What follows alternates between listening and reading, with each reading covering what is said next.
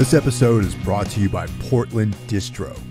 If you love underground music and movies, go to portlanddistro.com for licensed shirts, vinyl, CDs, and more. Go to portlanddistro.com. Hey everyone, welcome to Road to Ruin 4, the show that I do with my good friend Randy Larson. And for those of you out there who have listened to Metal Matters, the former podcast that I did for a couple of years, Randy has been my co-host on that, as well as some choice episodes of this very podcast, the overarching Everything Went Black podcast network. Randy's been on that a bunch of times. So thanks for listening. I really appreciate it. And yeah, it's been cool doing these every week, doing the stuff with Randy every month. But this episode's actually a special episode. We have our good friend Jeff Caxide, one of the founding members of ISIS, arguably one of the most important bands to come out of the 90s in the underground metal, hardcore. I know they called them like post-metal or post-rock or whatever. But yeah, they have their own style. They created their own thing. I mean, obviously there was some very heavy influences by some of my favorite bands, Swans, Neurosis, Godflesh. But they definitely crafted their own sound out of a lot of the building blocks that I actually feel that I've been influenced by as well in the genesis of Tombs, my own band. But anyway, Randy, Jeff, and I have been friends for a quarter of a century. And this was the first time that the three of us have actually been in a room together in person for quite a while. Jeff lives on the West Coast in LA. Randy lives in Connecticut. I live in the Garden State, New Jersey. Randy and I have, due to proximity, have been able to get together pretty frequently. But it's a very rare occasion when Jeff joins us in person. Jeff is also one of the co-hosts on my horror podcast that I do with Mike Scandato, Necromaniacs. So it was a really cool time. We got together, we had fun. We talked about ISIS, the band, not the terrorist organization. And this is just the result of that. Three really good friends hanging out. One of us who is actually sort of famous, I guess, in some ways. In certain circles, that is. And we had a lot of fun, and it was a good time, and I hope you all enjoy this episode.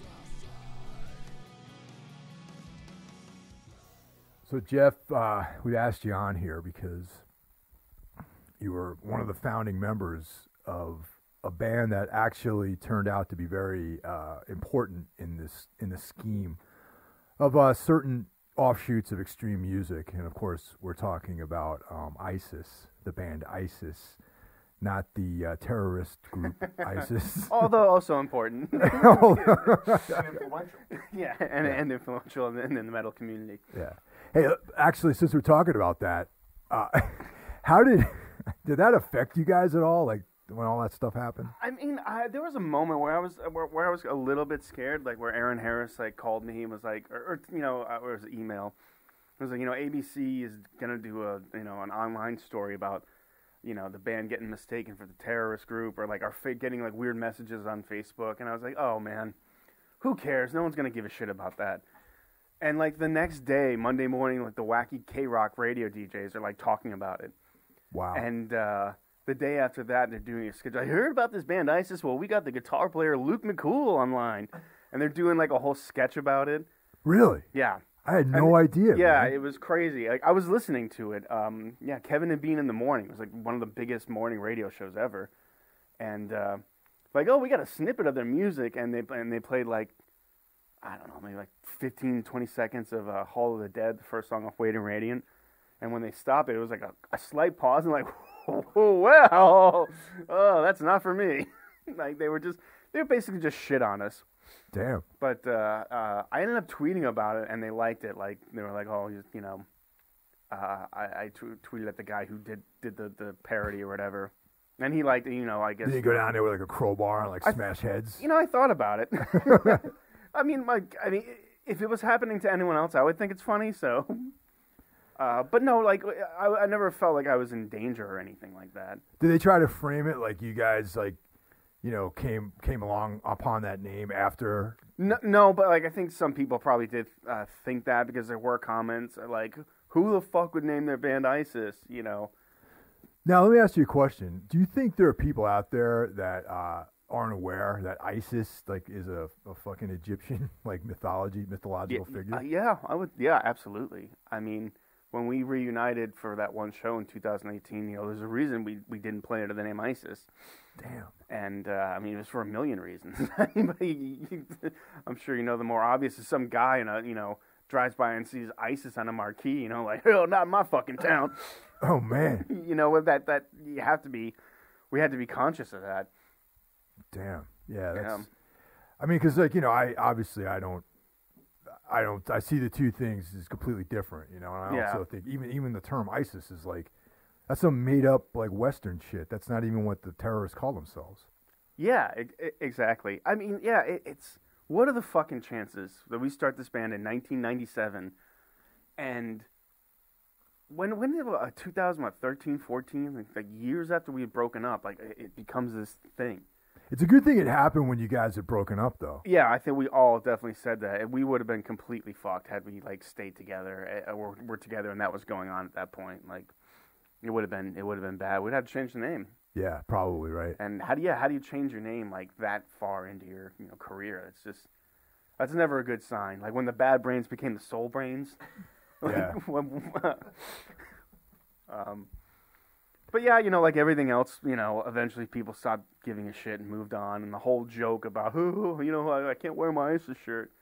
Like, okay, great, Yeah, actually, I have like this ISIS hoodie.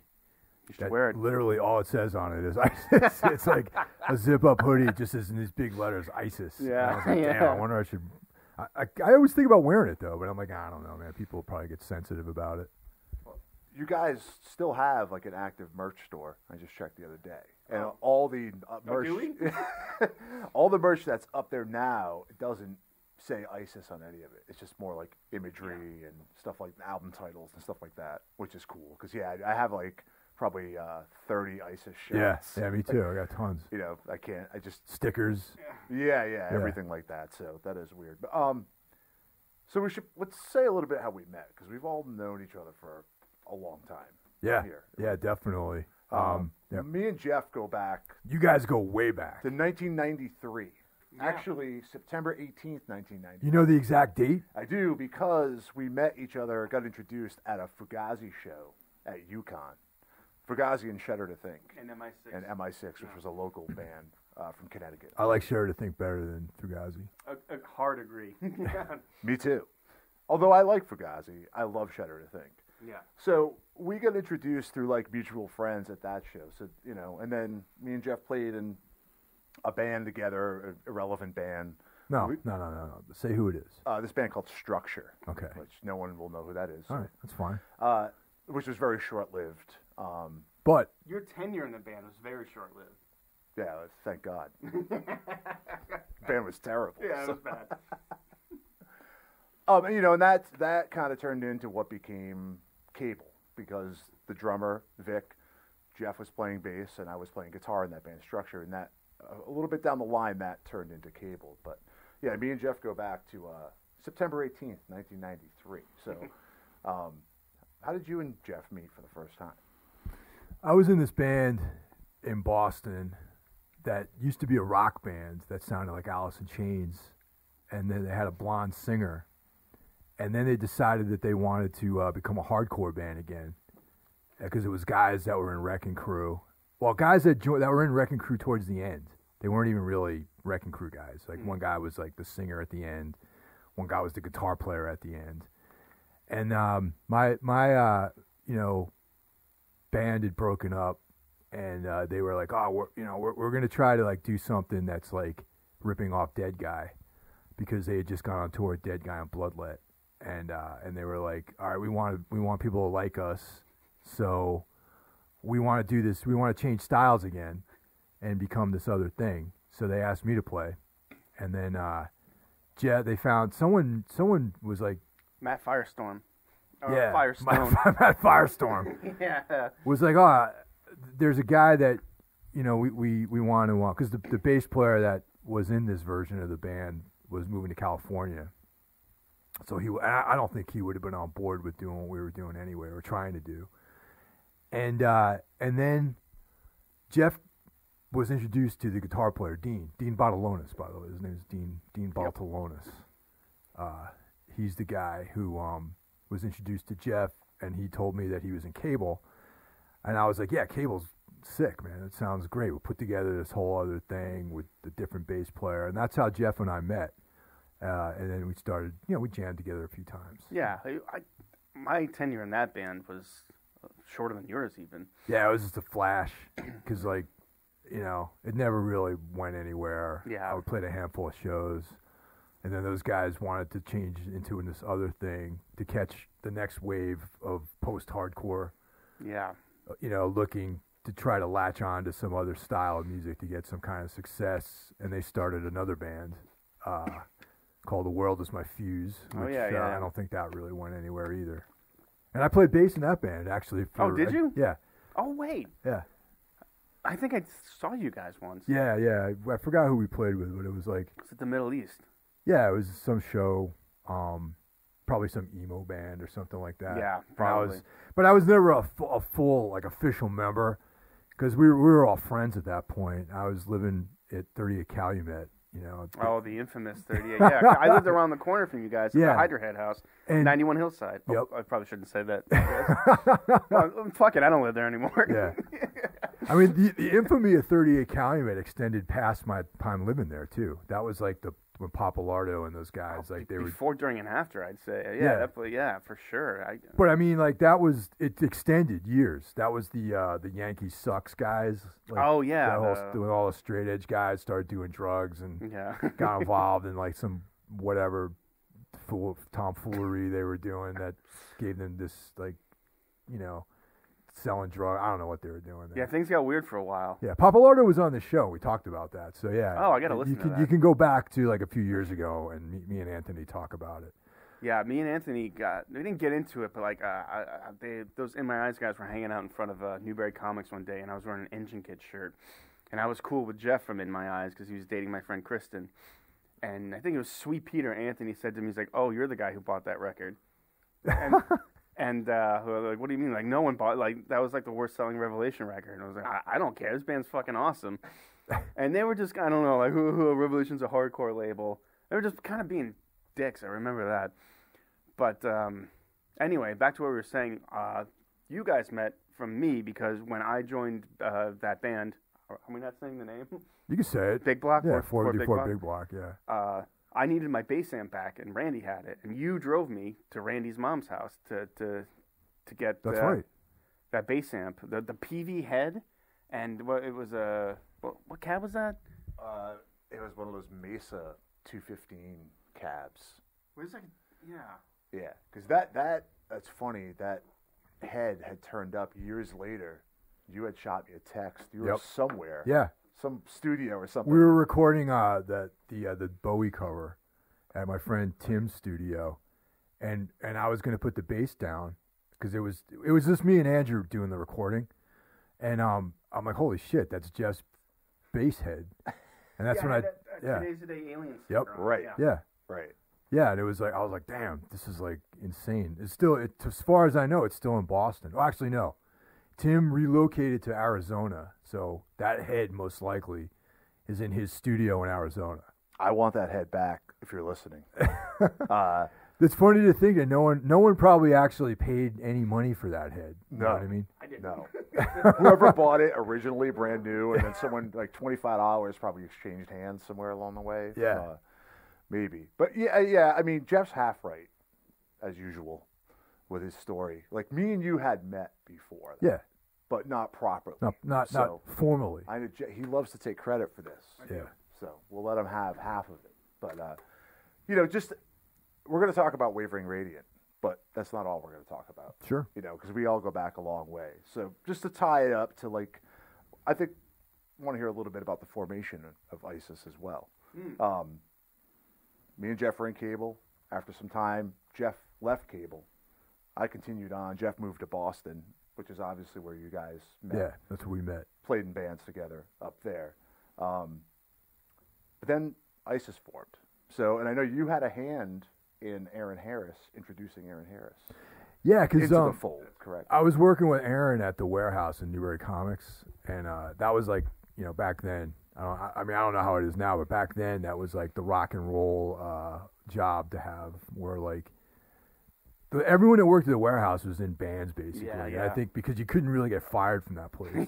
Yeah, believe me, they didn't fire me, and I was a horrible employee. Like you had to like steal or like show up and fight people. You had to like get in a fist fight with somebody to actually get fired. Like you could just not show up for work and like, But I mean, in all honesty, that gig was, if you're in a band that toured, that was actually a pretty good gig to have. Really, For sure, yeah. In the 90s at least. Yeah. I don't know how they probably changed things nowadays because they're a bigger operation, I think.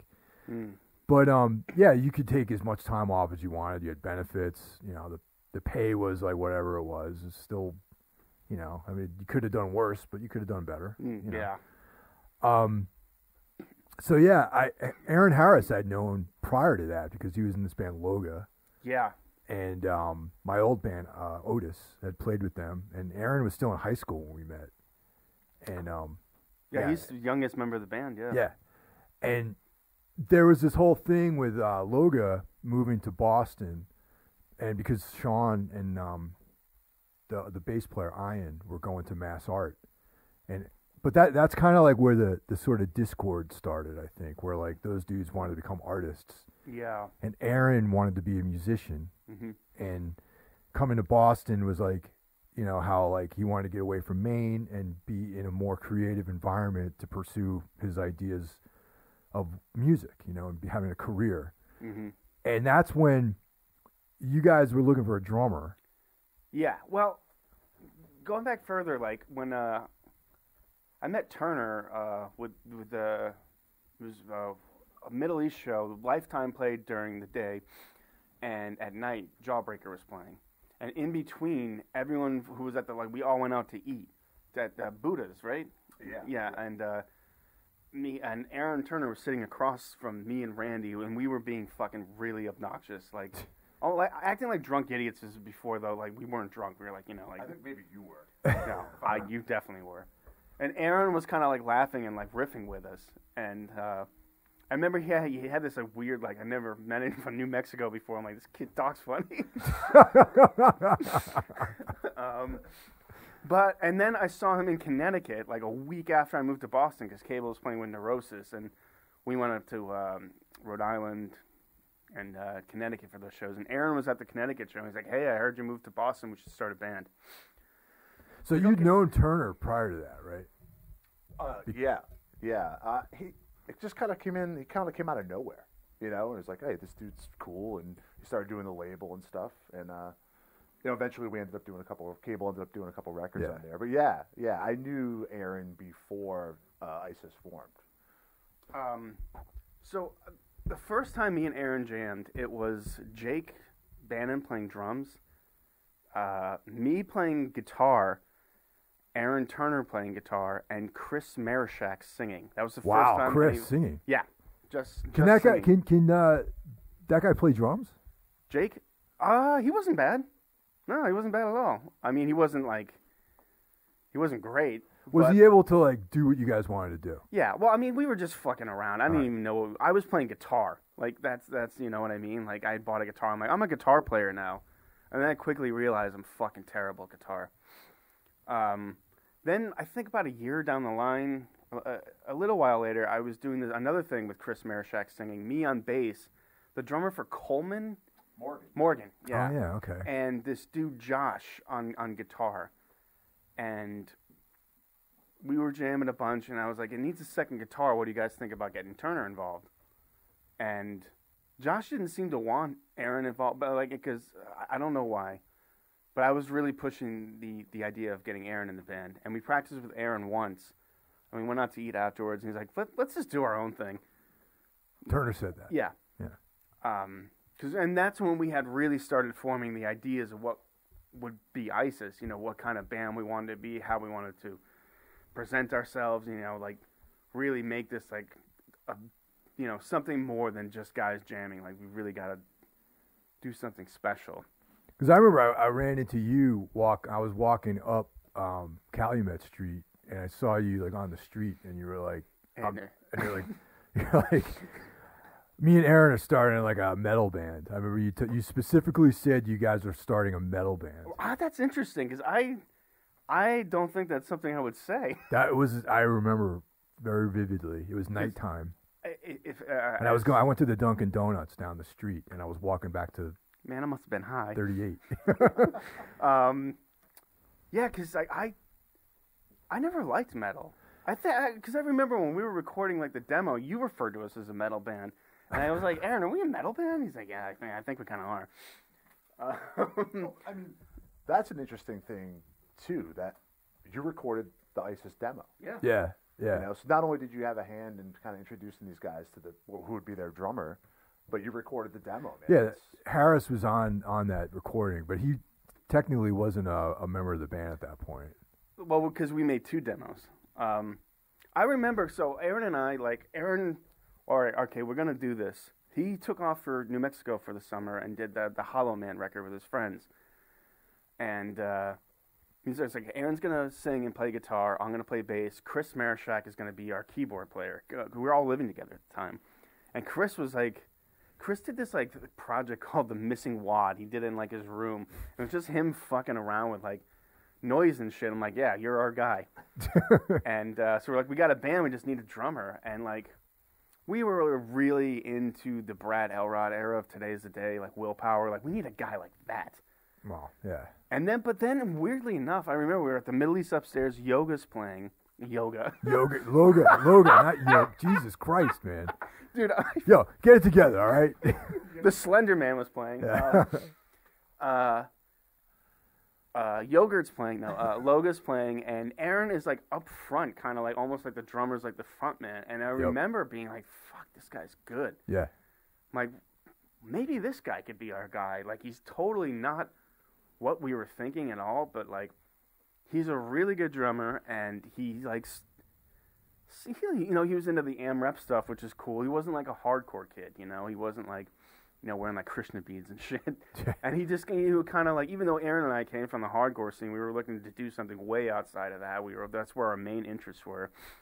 And Harris had nothing to do with that world. And then you introduced us, and he's like, hey, I heard you guys are starting a band. I'd like to play drums with you guys. And we recorded 2 songs with you and Dean. And then Aaron, I'm not sure, but Aaron Harris left for a while. I don't remember why. Then he came back, and we did the full proper demo with you.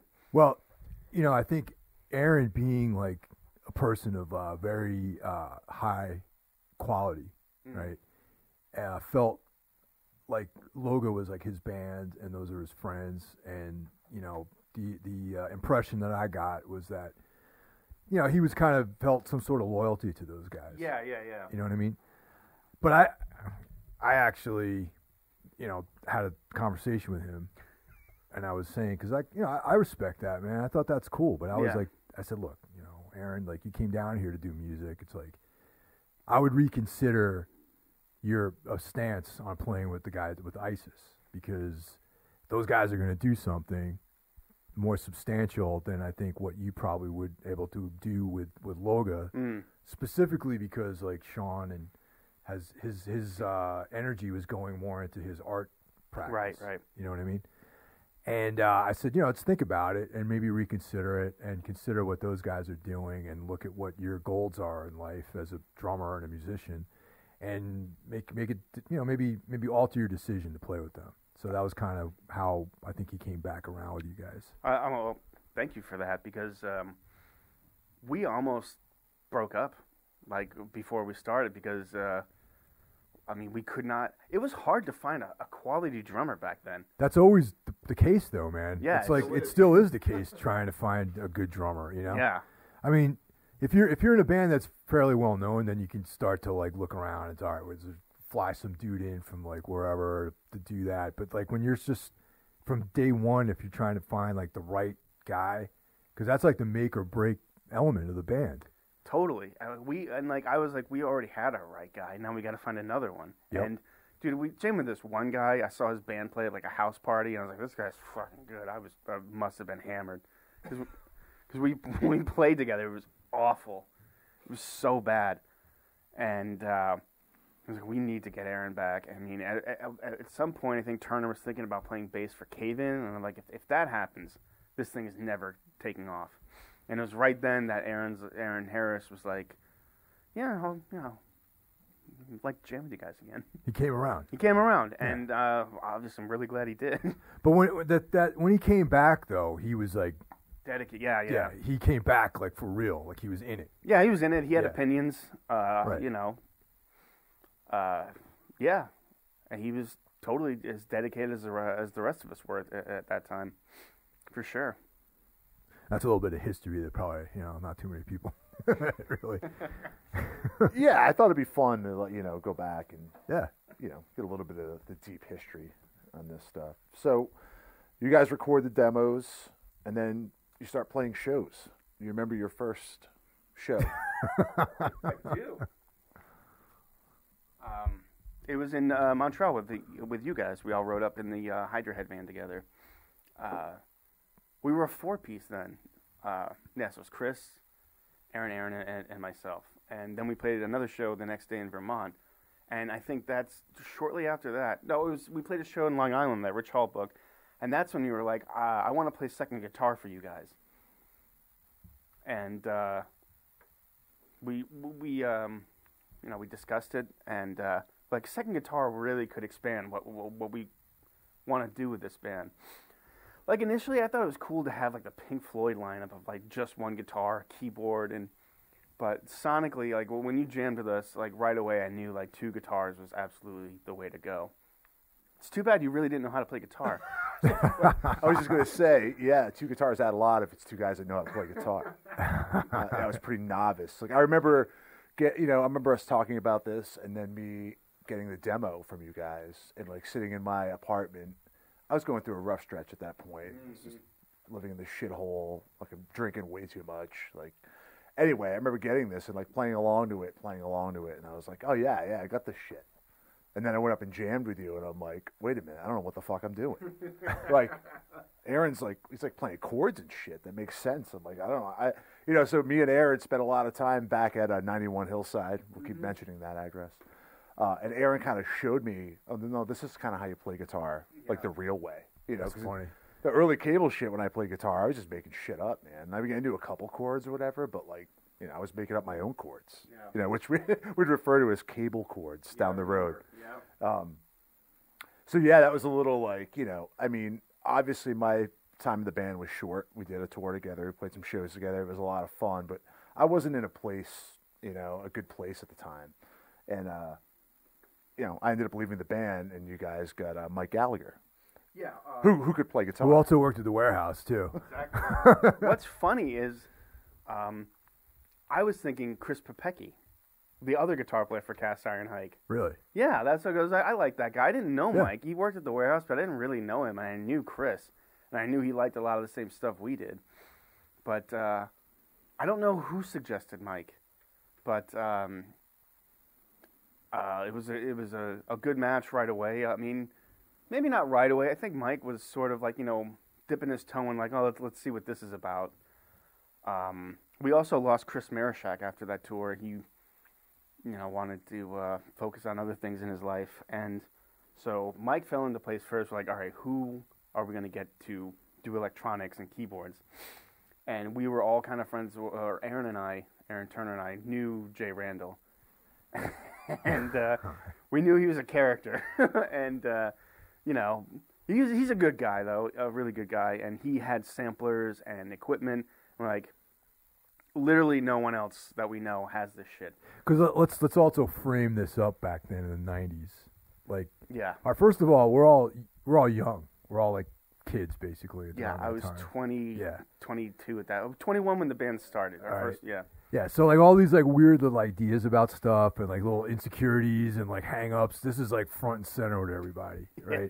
Yeah. And then in the 90s, electronics, you actually had to have, you couldn't just like pull up your laptop and have like Ableton Live on there Right. and fucking go for it and create a whole universe of sounds. You had to have like boxes, you know what I mean? Yeah. Like components, Yeah. you know what I mean? So Randall, so the electronics guy had to actually know about electronics. It didn't mean that he had a laptop, you know? Like now it's like I have a phone, I have an iPad, and I have an electronics guy. So Randall was in agoraphobic nosebleed, Yes, yeah. and you know, and he had some other stuff that he was doing, and he was like a guy who made sounds. Right. So that's the important thing right there. Yeah. I don't want to speak ill of Jay because I do like him, but I think it was pretty clear right away that he didn't have the musical ability we were looking for. Chris was not really Chris. He played drums and he sang, but he wasn't a keyboard player. But he would create samples. He would he knew what he was doing. Like he had specific ideas about what he wanted. Jay was like pressing buttons and fucking around. Like when we recorded the Red Sea with him, like everything had to be synced. Kurt synced everything with the drums. Like he used the drums as like triggers, so the samples and what he was playing would make sense. Right. It's nothing against Jay. It's just he was coming from a totally different place and approach to electronics. So he was a harsh noise guy, and we were like, kind of laid out what we were thinking about what we wanted, and he was like, I'm gonna just do my thing. And I don't think it was a personality match between him and Mike. That I think Jay might have rubbed Mike the wrong way. It's Jay, like I said, he's a fucking character back then, man. But he just one day just like didn't show up to practice, and we kind of talked. We're like, I don't think it's gonna work out with Jay. And coincidentally, maybe like a week later, Jay's like, I'm not into this. We're like, all right, that problem solved. Now who the fuck? There's no way we're gonna find another guy. Yeah, but you guys found the fucking You guys found the guy, which I think was awesome. Well, it's funny because Cliff, who also worked at the Newberry Comics Warehouse, wanted to play guitar. Like when we were thinking about, I was thinking about Popecki and it was Aaron Harris who wanted Mike. That's right. And Cliff, I think, approached Aaron and was like, I play guitar for you guys. And Aaron's like, I think we already got someone. So now when we needed a keyboard player, Aaron Harris is like, hey, remember that guy Cliff? He plays keyboards too. And Cliff also had that band, the Gersh. Yeah, that's right. Which was like his band. And Cliff, Cliff's also, he's from Cleveland originally. Yeah. And he's friends with a lot of, like the guys in Keel Hall. And he's like, someone who's been around. Yeah. I wouldn't call him a hardcore kid or anything. Like, he was definitely not from that world, but like he's somewhat, Yeah.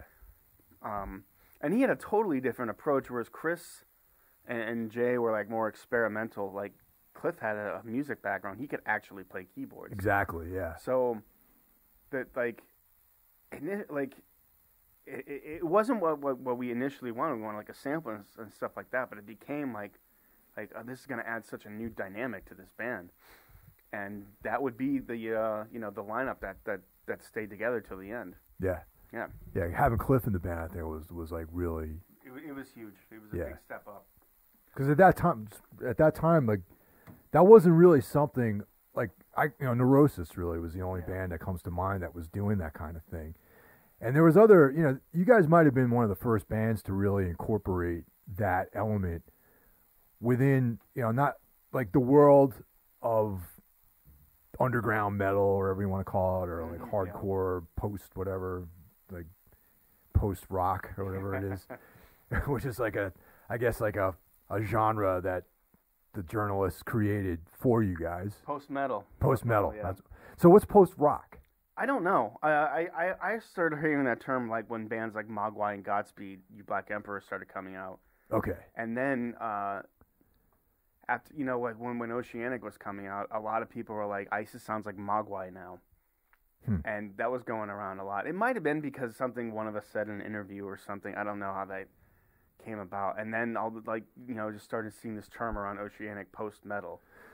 But let's talk about maybe that sort of transition, I guess. It's like, because in the beginning, there was a very, having been involved in some of the earlier demos with you guys, there was like a seed that found itself more from, like, I would say, Today's a Day, Buzz Oven, I Hate God, like that kind of starting point, that sort of foundation for the band. Mm-hmm, yeah. You know, but then around Oceanic, things started. It's almost like you guys, from putting all these influences together, that might have been the record where all the influences kind of actually gelled into this aggregate of all of those things, plus maybe whatever Cliff might have brought to the band. Yeah. I didn't mean to cut you off. I'm sorry. Yeah. Celestial was the goal of the band around Celestial was just loud, heavy, pummel you with fucking repetitive riffs, and that's what we did. And, after that, we were getting a little bit older. I think it was 25, 26 when we started writing Oceanic, and we were all getting into really different things in our lives and what we were listening to, and we wrote a couple songs for Oceanic that didn't make the cut. We were just writing stuff, and it wasn't really going anywhere, and until we wrote False Light was the third song we wrote, but the first song we kept for the record. And that's sort of when we had the discussion, what are we doing with this? Like where do we want to go? And we need to, we wanted to focus more on dynamics, things like that. It was definitely a conscious decision. We need to do something different, or this isn't gonna last. This isn't gonna work. And right around then, it just clicked. Cliff was coming out of his shell a lot, more, because I think during Celeste, he still didn't really, know us that well. And with Oceanic, he felt more comfortable around us, and he was starting to write, and he started playing a little bit more, breaking out the guitar. Yeah. And, it kind of started with, Aaron and Aaron writing, writing together a lot. And now, people were adding more of their voice into it. Mike Gallagher started writing more. I was always really shy about bringing ideas to practice. I was really good at critiquing other people's ideas, but bringing my own. And I had a few riffs on Oceanic. We really hit our stride there. And I remember recording it and listening back, and I'm like, I am really happy about this, but I don't know if anyone's gonna like it. I think this might end us, But obviously it didn't. It went in our favor. But that was also the types of the tours that you guys were doing too. Yeah. There was a changeover around that time, I believe, right? Well, yeah, we toured with Napalm Death and Soylent Green around the Celestial time, and the response to us was very. There was a few good nights, but people really didn't like us, and some nights I felt like they were hostile towards us. But I appreciate the experience, but I was like, why are we on tour with these bands? I mean, Soylent Green were our friends, and it was fun to be with them, and Napalm Death were great guys, but I just wasn't really enjoying myself that much. And with Oceanic, we turned into a headlining band. We could take out bands that we would thought would make for a more interesting bill. We took out Dialect, a hip hop group. And we went out with Oxes, who were just, I don't even know how to describe them. They're just a weird band. And, we were opening for bands like Mogwai now. And, just expanding our reach that way. Also, signing to Ipecac, Oceanic coming out in Ipecac, was huge for us. Because at that point, we were being courted by more metal labels, popular metal labels. And we came very close to signing with one. And, I think one day we were looking at the catalog, and there's a picture of a dick biting a girl on the lip, and we were like, "Do we want to do this? Is this what we want to be associated with?" And it was around that James Polakin was friends with us too, and he had a better friends with Turner, and he's like, "Hey, I know Patton. He's got that new label. I'll send him your record." And I went, oh, fuck, that would be amazing to be on it, Mike Patton's label, that. And especially at that point, he had such a rabid following that anything on that label would be gobbled up by his fans. And luckily, he dug it. I remember he said about Celestial, it's pretty cool, but I can see that you guys are going to do something a lot cooler, or something like. He said something that was like a compliment, but also kind of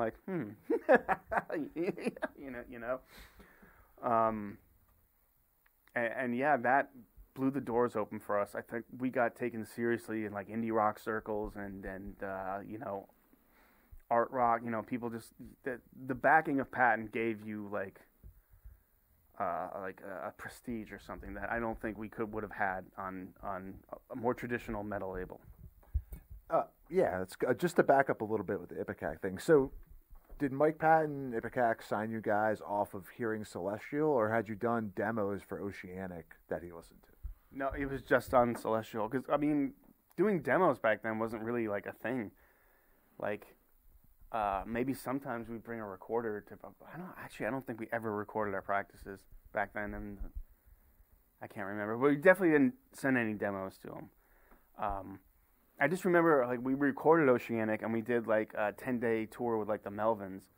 And I guess Buzz, you know, called me, like, hey, you know, called back and, like, these guys are cool. You know, they're good, you know, good job. Yeah, because prior to that, it's like, that's really the sort of, you know, boundary level, I guess, between, like, you know, the Napalm Death tours. And prior to that, you were doing tours with, like, more of that kind of New England style metal hardcore that was really popular around that time. And you know, I even back then thought you guys didn't really fit in, but the fans seemed to really appreciate what you're doing when you go out with bands like Cave In and, you know, those other types of bands. Yeah. We toured the U.S. with Cave In. It was a ton of fun. But yeah, again, we wanted to broaden our horizons, but also kind of again, like ISIS kind of had like a code, like we're not going to do anything just to do it, for money or just for popularity. It has to be something we believe in. Especially later in the band's career, where we're getting like offers to tour with like bands like, you know, Disturbed and bullshit like that. You mean you didn't take the Disturbed tour? I mean, I fought hard for it, but I mean, that's fucking trippy, man, to think about that. Yeah, or like a band like Pearl Jam. They asked us to do like some dates in Canada with them, and I think it's a band we all respect, and some of us even like, but we're like, this that doesn't make any sense. To do like, there's no way fans are gonna dig it, and we were touring a lot. Excuse me, we were touring a lot at that point, and I think we needed a break. But every offer came with, like, you know, a lot of thought behind it, and that's why we didn't really open for a lot of bands, if you noticed, you know.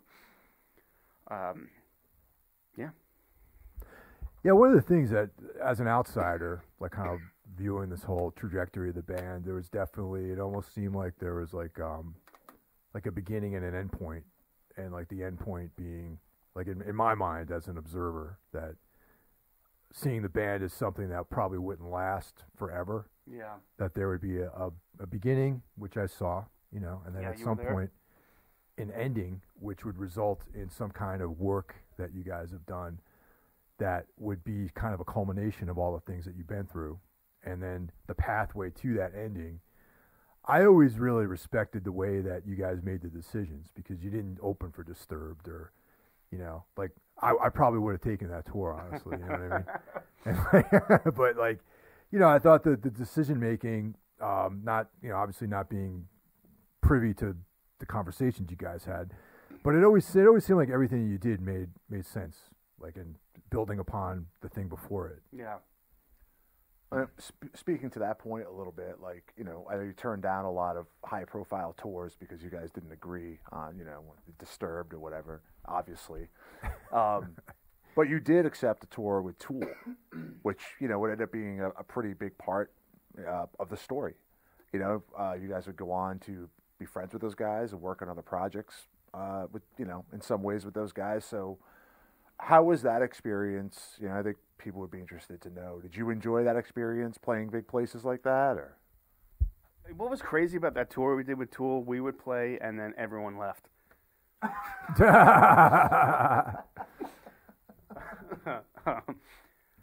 No, yeah, it was insane. Like, I just never thought it would come to that. Like, I never thought we'd be touring with this, one of the biggest bands in the world. I have to say, at some point, the association with Tool started to annoy me. Now, I don't mean to sound ungrateful, because I love the guys in the band. I like their band. But it seemed at some point it's all anyone wanted to talk about was them, and that's all of a sudden, like, every article about us, like the band ISIS, heavily influenced by Tool. It kind of started this narrative that was like people thought I never thought to pick up a bass until I heard Undertow. Right. And kind of coming from like the punk rock scene or whatever, a little bit of that was like, hey man, I've been doing this since I was a kid and at a DIY level, and like this is a big, huge, major label band now, So but to back it up, I greatly appreciate that those guys really, really liked the band a lot. And they were fans, and that's why they wanted us to be there on tour with them. It wasn't just like we need a slot to fill, so we need someone to open up the show. They really, really liked us, and we were treated really, well on that tour, and we were paid well. We could tour in a bus, which was the first and last time we toured in a bus. And Justin wanted to come and play on music. Oh, I want to come jam on Pen Up to Come with you, mate. We're like, yeah, of course. This guy's cool. He's a great bass player. He played some shows with us too. He came out. He flew out to South by Southwest to play on the song he plays on Panopticon. What's it called? Freebird. Yes. It's a second to last. I can't remember it. It doesn't matter anyway. And Adam, when we were working on the last record, Wavering Radiant, Adam Jones pops up on that record a couple times. And he brought a lot to it. It wasn't just like, here's a guitar riff. Altered Course, yeah, I knew that. That was the name of the song. Thank you. But yeah, you guys came to some of the stadium shows, didn't you? Who? When we played with Tool? No, I wasn't invited to any of those. Oh, that's right. We had security kick you out. Someone was brought it up. Like, no, I don't think so. I went to the show in Massachusetts, which was pretty insane. I called you when I got there on my flip phone or whatever I had at the time, my walkie-talkie.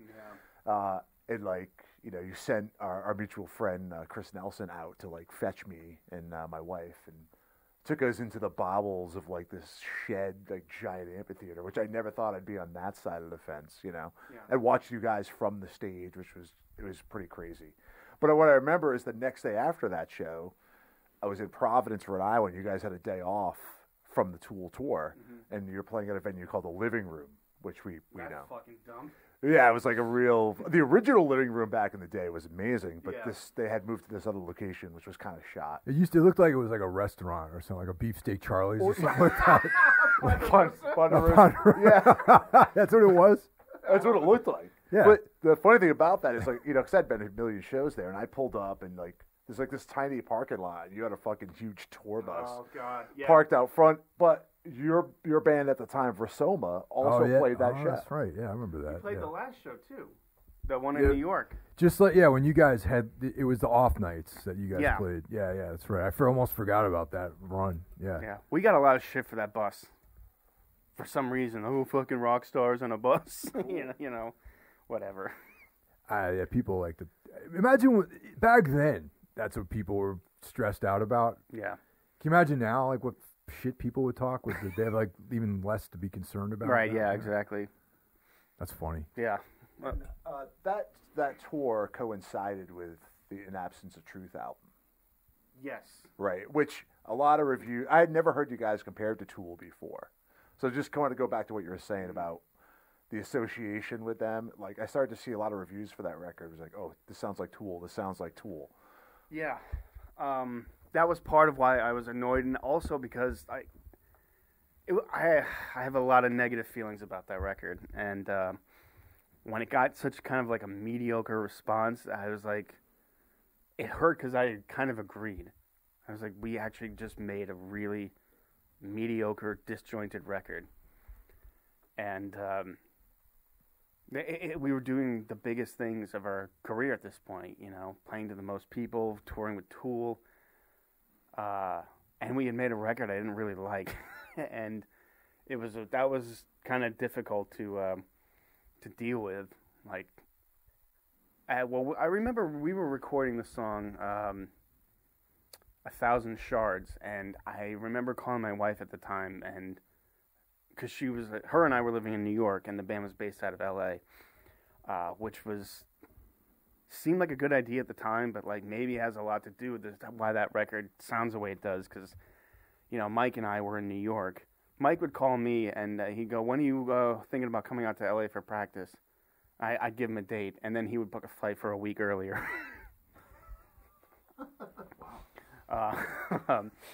So and then I'd show up and like there'd be progress going on this stuff, these parts of songs, and I'm like, I don't like this, but I wasn't here, and if I say anything, that's exactly what someone's gonna say. Right. Well, where the fuck were you? And they'd be right, you know, like it was, you know, a weird experiment to live on a different coast. That, you know, but it was my job at that point. I didn't really, you know, I could do it. I don't know where the fuck I was going with any of that. Well, I mean, I guess, do you feel like you being on the East Coast is why the record, you don't enjoy that record? No, not entirely. I don't know. I think that was kind of the beginning of us fracturing as what we wanted to do as a band. You know, I slowly started to realize we were just kind of becoming this like rock band. I wanted to be like, you know, I was always everything was like Swans, Godspeed You Black Emperor. Look at what they're doing. They're making these monumental fucking statements. Like, they're not even songs. Like, they're like fucking statements. I'm like, why aren't we doing that? You know, like there was like writing for In the Absence of Truth. You know. It seemed like we wanted to move away what we were good at. If we were like doing this like big building part, there was like, hey, let's cut this in half and move on to something else.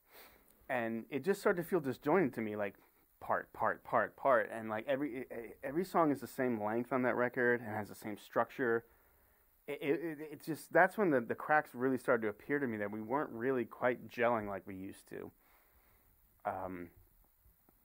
And, you know, I even thought about maybe, like, doing the touring cycle and then just, like, calling it a day. But I was like, I don't want to go out on a record. Like, I want to know we can do something better. And there was still a lot of momentum behind the band going, you know. But I do feel like we kind of took a hit with that record. Like, everything before that was just, like, heaps of praise. And, like, oh, you know, we're the best fucking thing in the world. And to all of a sudden, like, oh, ISIS are just fucking, you know, Tool clones, or like, you know. I never saw that though, man. It's like, thank you. I mean, you know, it's just such a lazy writing thing to do, to just say, oh yeah, this band just toured with this other monumental band, so now I'm gonna say that they sound like this band, and I never really understood why people made those comparisons, really. Yeah, I mean, it's sort of like back in the day when we were called Neurosis clones. But Neurosis was the only point of reference anyone had, because people in that scene weren't listening to Godflesh or the Melvins or anything remotely like that, but they knew Neurosis, and they knew Neurosis had keyboards, and they knew that we were really into them. You know, Aaron had dreads and everything when we started. So that was like anyone's point. So now, like, Tool was everyone's point of reference. Because you kind of stepped up into like that commercial sort of world where Tool was like the artsy band in the commercial scene. Right, yeah, and exactly. You guys were an artsy band coming up from the underground scene into the more commercial scene. So right, and so they just made that A = B = C thing. Yeah, exactly, yeah. Weird and lazy, you know. Agreed. Which leads us up to Wavering Radiant. So, do you know the other guys in the band feel the same way about In the Absence of Truth, or do you think you're standalone? Is everyone unhappy with that, do you think? To different degrees, yeah. I think so. I think we didn't really start talking about our displeasure about that record, I think, until Wavering Radiant came out. And then now that we've been broken up for 10 years, you know, Turner's definitely voiced his displeasure with that record. And, you know, everyone to some, even Aaron Harris, who was on the podcast, where he was like, yeah, not our best, you know. So you guys had worked with Matt Bales for the previous records. And then for Wavering Radiant, you worked with Joe Barisi. You're not the only one who can't talk today. So the decision to move away from Matt, what did that stem from? You guys maybe not being so happy with In the Absence of Truth? Well, it's funny. We met with Joe about recording In the Absence of Truth. And we met with Joe. We really liked him. And we're like, all right, let's do this with Joe. And we got cold feet, basically. Like, we're like, let's just run back to the safety net of Matt. And, nothing worked on In the Absence of Truth in my eyes. And I'm not blaming Matt, but that record sounds really weird. We were in the studio for a long time, too. Because we thought, more time in the studio, better record. But more time in the studio doesn't mean the songs you've written are going to be any better. Because I remember Matt being like, he would we just finished a song and he'd go, this is a weird record. And I'm like, Matt doesn't like this. I was convinced that Matt wasn't into it. He had felt like I felt like, oh, we're not making the record we should be making. But Matt did what he could, and but we knew we have to do something different for this one, different producer, something. And we had met with Joe before. We liked him, and he likes the band. And he said the right thing is that you guys never sounded on record like you do live. He's like, that's what I want. That's the record I want to make with you guys. Bring that power that you have live. And I think he definitely did that. And Joe had worked with bands, Tool. So now the press had another thing to use to compare you guys to them. Right, you guys weren't doing yourselves any favors by not getting compared to Tool. He also did Tomahawk, Queens of the Stone Age, Melvin, Caius, yeah. Right. I just had to throw the Tool thing back in your face. Yeah. So in reading up a little bit about this, it's been 12 years since the other day was the 12-year anniversary of this coming out. So I don't know how good your memory is about the recording process, but I did read that the drums and the keyboards were recorded at the famous Sound City studio. Is that true? And if so, were you there for any of that? And where was the rest of the record recorded? Well, Randy, that's half true. Yeah, the drums were done there, and we all were there for the tracking of the drums. The keyboards were done where the bass, guitar, and the vocals were done at Jayhawk, Joe's House of Compression, which is Joe's studio in Pasadena. I think we went to the place to do the drums. We just wanted huge drum sounds. Joe wanted to do the drums there, and so we're like, yeah, sure. That was a fun time tracking the drum. I remember there was a rumor that the place was haunted. One room in particular was haunted. And all of my off time I spent in that room reading ghost stories. Do you have any supernatural experiences? No, I didn't. One time I heard this strange sound come on out of nowhere, and I was like, oh, man, this is it. But it was Cliff's keyboard amp that was in the room with me. So wait, maybe some keyboards were recorded there, but to my memory, I don't think it was. No. If you ever want to revisit Sound City, it's not there anymore because Dave Grohl bought it and put it in his garage. Because that's where he records all his punk rock shit. In his garage. Yeah, exactly. Fucking guy. What punk rock stuff does he been doing? Is he? Don't get me started. Well, I mean, I'm not a big Dave Grohl fan either. I think that board he has in his garage. His garage is probably the size of this fucking neighborhood too. I think that's a board that was on that Joe used to track Aaron's drums. Yeah, there's a whole documentary about it. Yeah, whatever the fuck it's called. there is. So, was your process now that you're working with Joe and not Matt? Was the process any different? What was different about the recording? Everything. Matt was very much of a take guy, where you'd spend hours on a part, and to the point where I was like, I hate when I'm playing. And with Joe, I would just go through something all right, cool, next part. I'm like, what, really? Yeah, that's perfect, go. Wow, interesting. He had suggestions. He came to practices with a recorder and be like, try it this tempo, try it that tempo. He had a few bass suggestions, things to change. You go high here, you really need some low. or like do a slide here, it's gonna sound awesome. He had a lot of ideas, and you know, most of them were good. I wasn't there for everyone. You know, I know he worked a lot with Cliff for, you know, tried different sound here. That no one was there when he did the vocals, but I think he did a great job with Aaron. Brought out some great stuff in him. It was fun working with Joe. You know, he's an Italian guy from Jersey. I don't know much about him. I just know that he did these records. Really. Yeah, no, he was a lot of fun. But yeah, he had opinions and ideas, and you know, not that Matt didn't, but Matt didn't really get that. You know, he was just all about getting like the best take. You know, making like Matt can tell if your guitar is just a little bit out of tune. His ear is fucking insane. But Joe just had a different approach. Is a little bit more laid back. You know, Matt's kind of an intense guy. Joe is, you know, kind of like I said, more laid back. It was just fun. The recording of that album was fun. Where I was miserable making the last one. Although the writing of the record wasn't that much fun, but the recording of it was. The writing of Wavering Radiant was fun? Yeah. Oh. Well, like I said, like the band was, the cracks were becoming really noticeable. And when I had moved back to L.A. from New York, because I never wanted to go through the hell of fucking flying to back and forth between New York and L.A. like, you know, once or twice, you know, every month or every other month. That when we were getting together to like write these songs, Aaron Turner was going through a pretty big change in his life, and in his personal life. And it was very clear Aaron was a very different guy now than when the band started.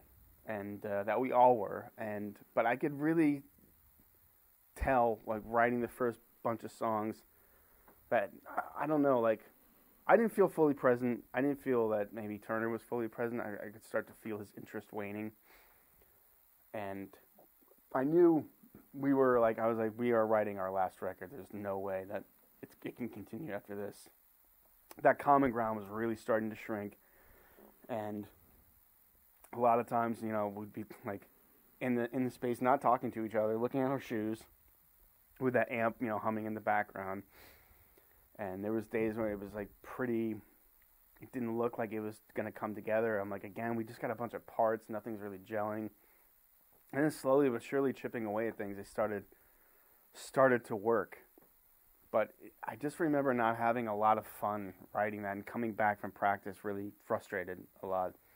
I can't know how everyone else felt, but that's how I felt. Excuse me. Prior to the release on April 21st of 2009, this was funny when I was doing a little reading about this record. So I guess like almost a month before, it says you guys added the song 20 Minutes, 40 Years to your MySpace page. MySpace.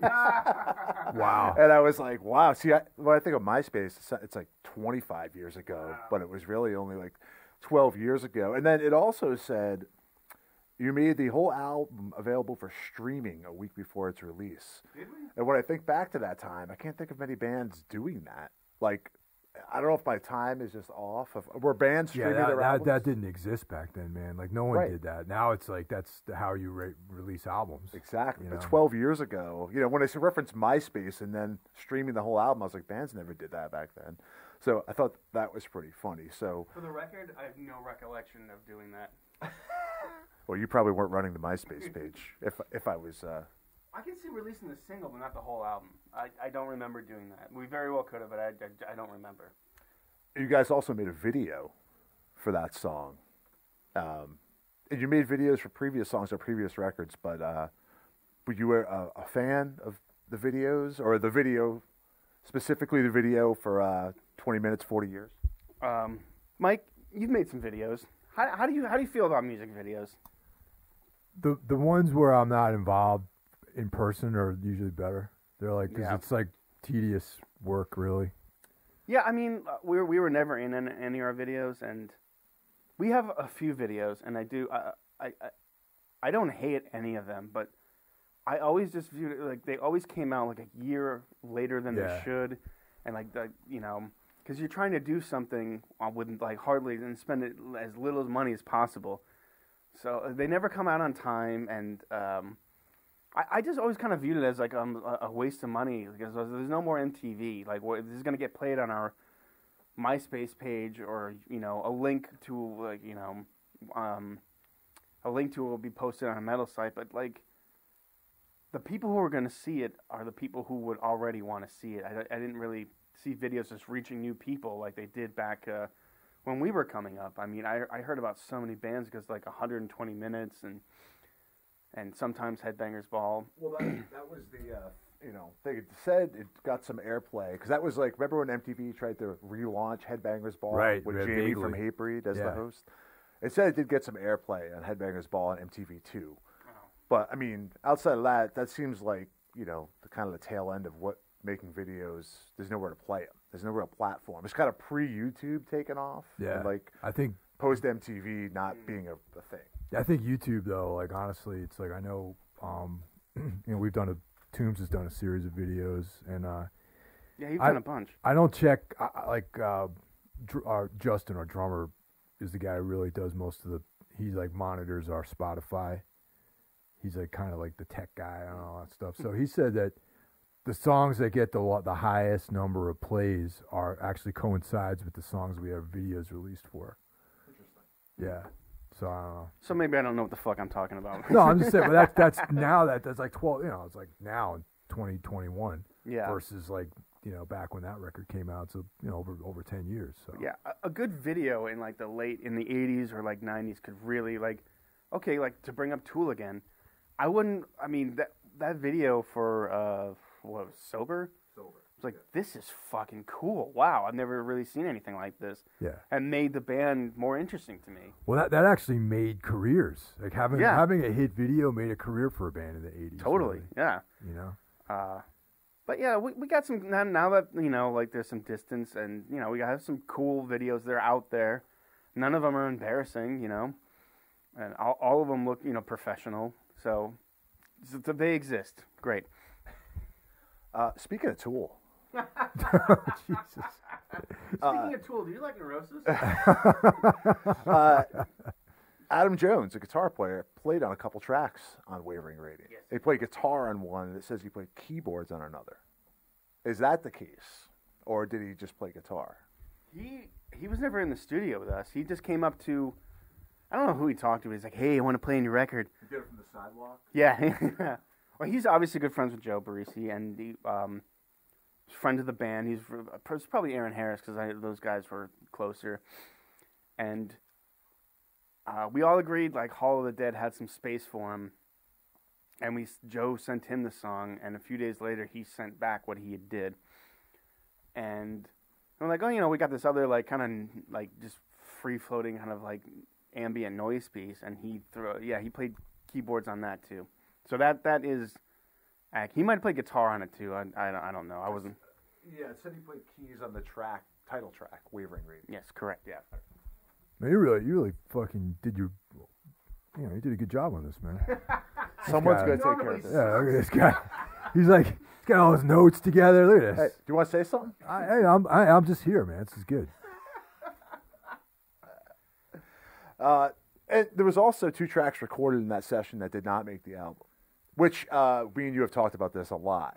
Yeah. I really like those songs, and but Palpable Foe ended up on an Adult Swim series. I think you guys are one of the first bands to kind of do that. Did it? Yeah, it did.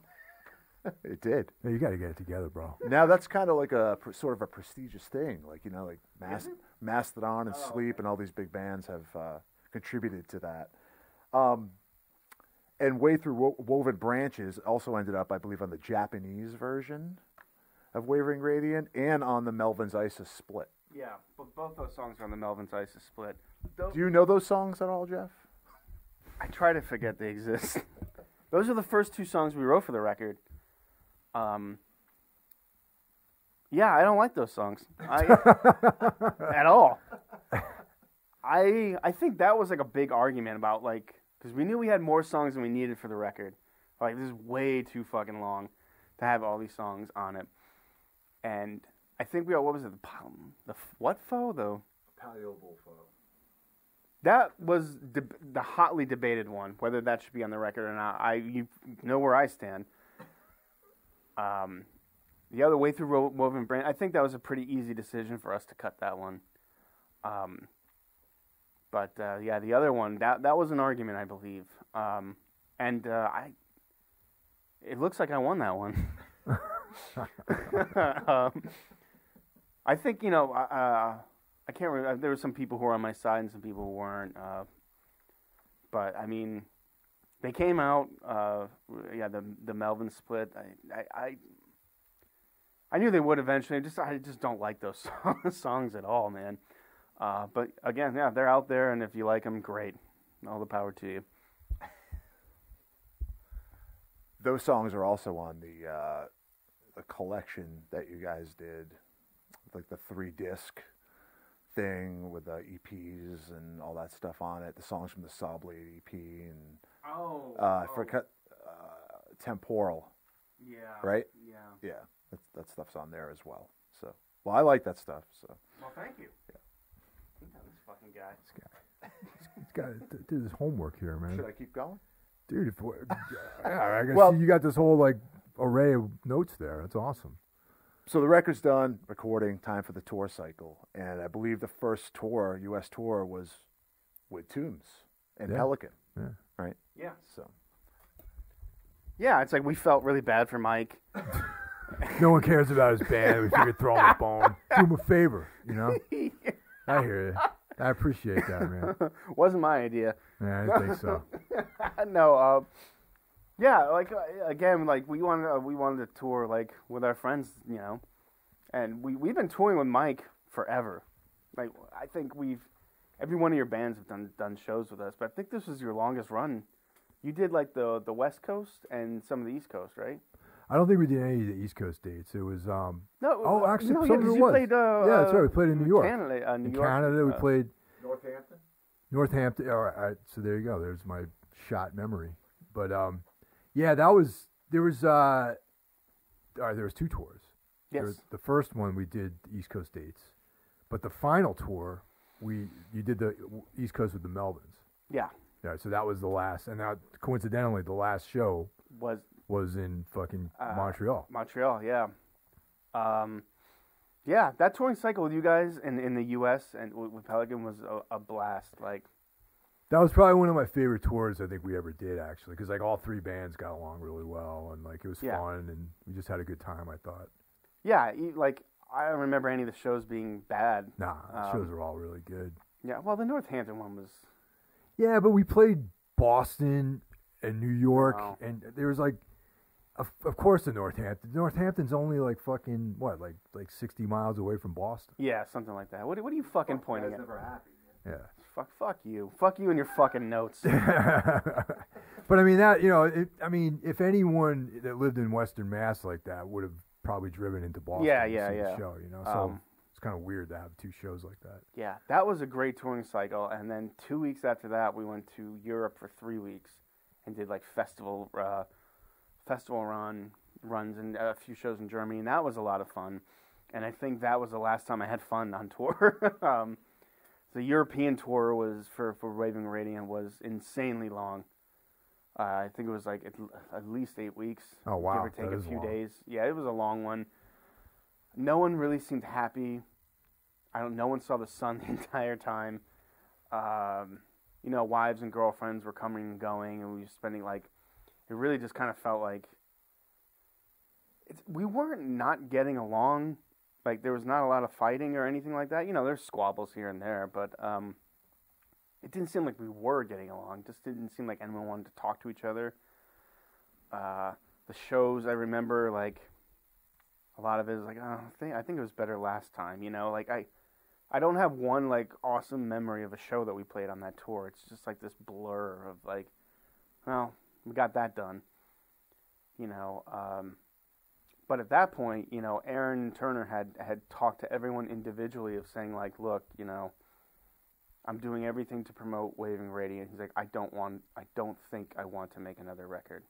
Oh. Okay. And that's why when I see like some things he'll say about ISIS in an interview, when someone's talking to him about for Sumac, he's not saying anything he didn't say to me, 10, 12 years ago.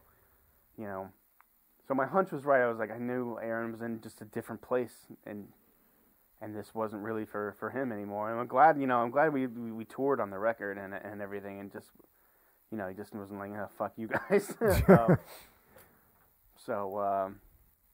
But yeah, that might have contributed to the weird vibe of like, because in my mind I was like, it's definitively over after all this, but I'm not sure everyone else really felt the same way. I think other people thought, well, we'll do something again. We'll just take like a long break. So that just seemed to be hanging in the air, and then we went to Japan, Australia, and it was weird. We did the festival in Australia. Clutch played right after us, so we talked to those guys a lot. I remember the bass player being like, we should play shows together. How come we haven't done that before? In my head, I'm like, fuck, I would love to do that, but we're breaking up. and it wasn't really announced yet. So I was just like, yeah, cool, that would be great. Because it's true, it would have been great. So yeah, we come back from Japan, Australia. We had a tour lined up with the Melvins and a tour on the West Coast, and I come to practice late, and everyone just has a look on their face. And everyone's sitting down, and Turner's like, hey, like, this is what you missed. We're basically like, I think it was Aaron Harris is like, kind of like, hey, like, what's going on? And Turner was like, I think I'm done with this. I want to be done with this, basically. Because like ripping the Band-Aid off, you can, Yeah. That's how you got to do things. So it was weird, we talked a little bit about it, and it was, even though I knew it was coming, it's like, it's sad, we put 13 years of our lives into it, but at the same time, it was sad. It was also a little bit of a relief. Sure. Because I wasn't going to, I wasn't going to walk into the practice space and leave and feel frustrated anymore, and think about how this thing kind of got away from what I wanted it to be. Like I said, we wanted it to be more than 5 guys up there rocking out and playing songs. And I wanted it to be more like I said, like Swans, Godspeed. They're making statements. They're with their music. We just weren't doing that. It became something different. It didn't become anything that I'm embarrassed about. I think we went out on a fairly strong record. I think we made Wavering Rating is the best record we could have made at the time. I like that record a lot, actually. I think it's a very diverse record. Yeah. You know what I mean? I think that, like I said earlier in this, I felt like this was kind of like the target. I think the band, like there was like this end point, and it does feel like a last album. I mean, similar to, I don't know if you guys are familiar with the band Tar, but they made that record Over and Out, which is like but when you listen to that record, and there's something final about that album, and I knew a little bit of the story with Wavering Radiant, but it's like, to me, it felt like this is like a final statement here, Yeah, I agree with that. It didn't turn out 100% it wasn't totally the direction I wanted to take, but I still am fond of that record. It's been a long time since I've listened to it, but I was at work one day listening to the college radio, and Threshold of Transformation came on, and I was like, I haven't listened to this in forever, and I listened. I was like, this is really good. Like, what a strong song and a strong final statement. Just like this is the last song from our last record that people are gonna hear. Yeah. Like, what a great way to end a record. And I was like, we did all right. We did okay. I remember just like listening, like subsequently after the tours that we did together, listening to the records, and it always reminds me of just that era of being on the road with you guys. And and specifically there was a show at Emo's we played, that was just, and I was like, watching you guys play that night, I thought was fucking awesome, and specifically listening to that song makes me think of that night when we all played together down there. That show was we always have great shows in Austin. Yeah. But the funny memory from that show is Earth Crisis was playing. That's right. Earth Crisis was playing the same club. They were playing like the indoor room. And there was like, it was not what I just remember their cabs were cut like X's. Yeah. Yeah, and right. Yeah, it's kind of corny. Yeah, and I was like, I didn't even know Earth Crisis was still together, but that was a fucking trip, dude. I revisited this record a few times this week, but I listened to it last night with headphones, and It sounded amazing. It's still my favorite album you guys have ever made. And for the first time, it kind of clicked what you guys were just talking about. This sounds like the final statement of the band. And to me, it never connected those dots before. And it sounds like maybe you guys kind of knew it was going to be, well, you knew it was going to be the final record. I knew in my heart, for sure. And Threshold of Transformation has always been my favorite song on the record. I think it's an amazing way to end a record. What's cool is that, you guys were charting a bunch of times for the first time. And, you say the shows are getting smaller, but I went to some of those shows. They didn't seem any smaller to me. So, I mean, the turnout still seemed to be good. The record got better reviews than the record before it. So you guys are one of the few bands that kind of went out on the top of your game. I mean, do you feel that way that you guys did, or do you feel like you had, the band had more to say and could have improved from there?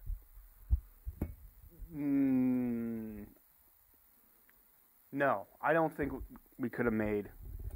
I think if we continued to make records, it would have been like we were just spinning our wheels, like this is just more of the same.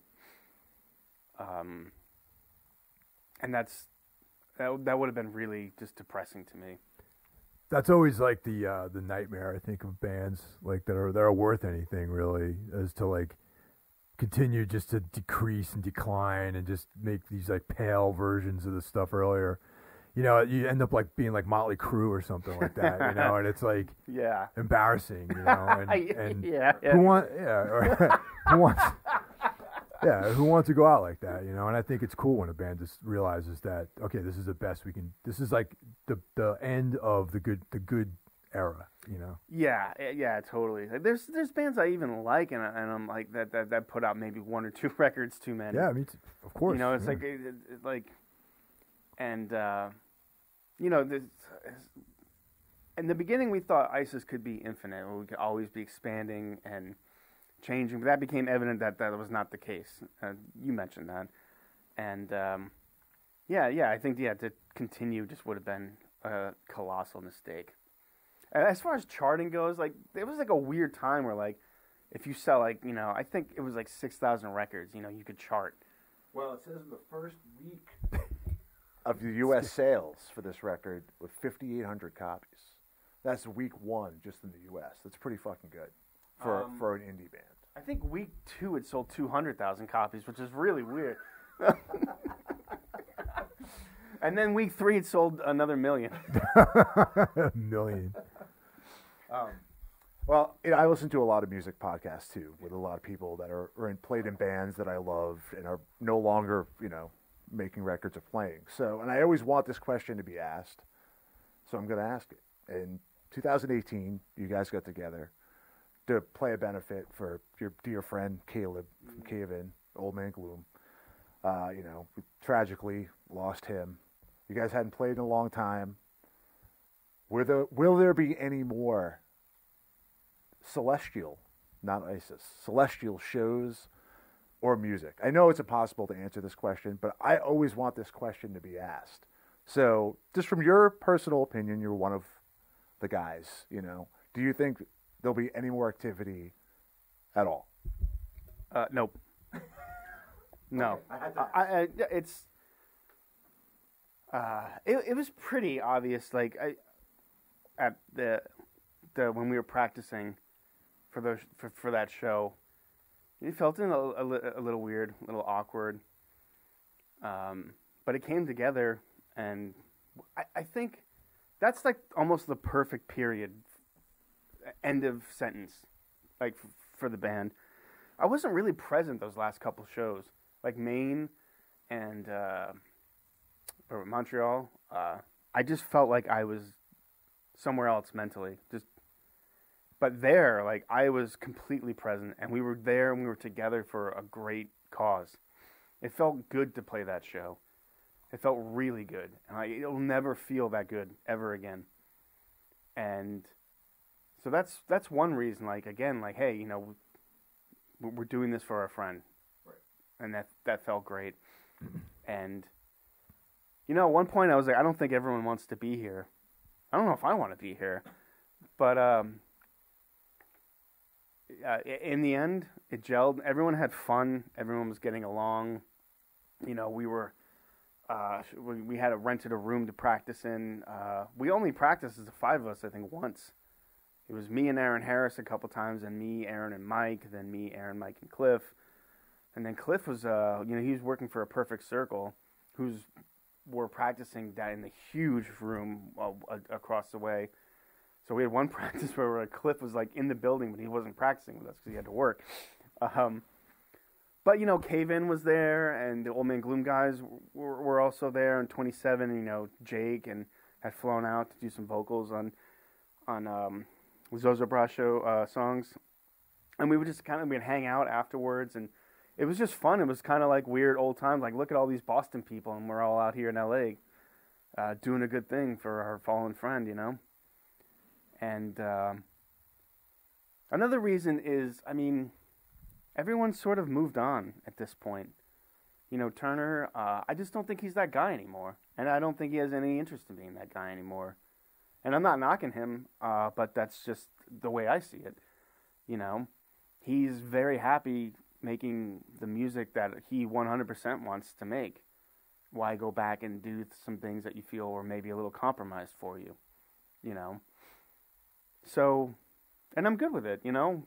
We had a great run, and I'm sorry to people who, you know, weren't around to get to see us that wanted to, but sometimes you don't get to see the band you want to see, you know? You like, not every band gets back together, you know? If anyone wants to pay me $1 million to tour, I'll get like a bunch of scrubs. Jeff Cashide's Isis. Yeah, dude. Isis featuring Jeff Cashide. Did you ever see that thing that fucking Peter Hook did, where he toured? Right. Yeah, he toured like for Unknown Pleasures. Oh yeah, I didn't see that, but I heard about yeah, it was him singing and his son playing bass. Yeah, well. And I'm like, I remember going and being like, this is the most fucking pathetic thing I've ever seen in my life. I'm not one for reunions. Like, I don't really go to see reunion shows per se, really. Well, I don't consider the Swans reforming a reunion at all. No, but I don't either. So I mean, there's been many different lineups in that band. Yeah. So it's just like, oh, it's another lineup. Plus, they made 5 albums. Yeah, they made 5 albums. It's not like they just played songs off of like Cop or something like that. And again, yeah, they just like, you know, they just picked up where they left off and like created something totally new. But I've seen some great reunion shows, and I've seen some not so great ones. And, you know, sometimes they do a reunion show and they make another album and it's terrible. Yeah. You know. Randy, it looks like you had something to say. No, I was just going to say, so if Disturbed called, having turned it down the first time, there's no chance we could see it. That would be great. Disturbed. Yeah. Well, you might see the singer for Disturbed in my Scrub lineup of ISIS. That's the Down with the Sickness band, right? I believe it is. Yeah. That guy's great. Well, I'm almost out of notes. But, you know, you released an album, a solo album, technically. I know you had a little bit of help from other people. In 2011, under the name Crone, called Endless Midnight. And I hear that maybe getting released on vinyl for the first time ever soon. So, and that's also on streaming services. There's still CDs available, if people know what those are anymore. I think through Translation Lost Records. But it's pretty exciting that's getting released on vinyl. I never thought that record got the attention it deserved in 2011. And I think it's a cool record, and hopefully people will rediscover it. And do you have any clue when that's coming out? I think early 2022. I think. We'll see. I mean, it's probably not a huge priority, but it'll exist, and I'm glad for that. Again, it's like a nice period at the end of my music. I hate to say the fucking word career. Yeah, I think that coming out on vinyl and like, you know, would be the end. So yeah, I'm psyched about that. Thanks for mentioning it. I would have never brought that up. Yeah, man. Well, thanks for spending time with us. I appreciate it, Jeff. And thanks for paying me to be here, guys. Like, dude, I really need them now. Things are bad. All right, here's that 5 I owe you. There you go. Randy gave me 10, so. All right, so yeah, $15. That cover your expenses. Okay, cool. Cover my flight out here. Yeah. Well, thanks everyone for listening, and we'll talk to you next week. Take care.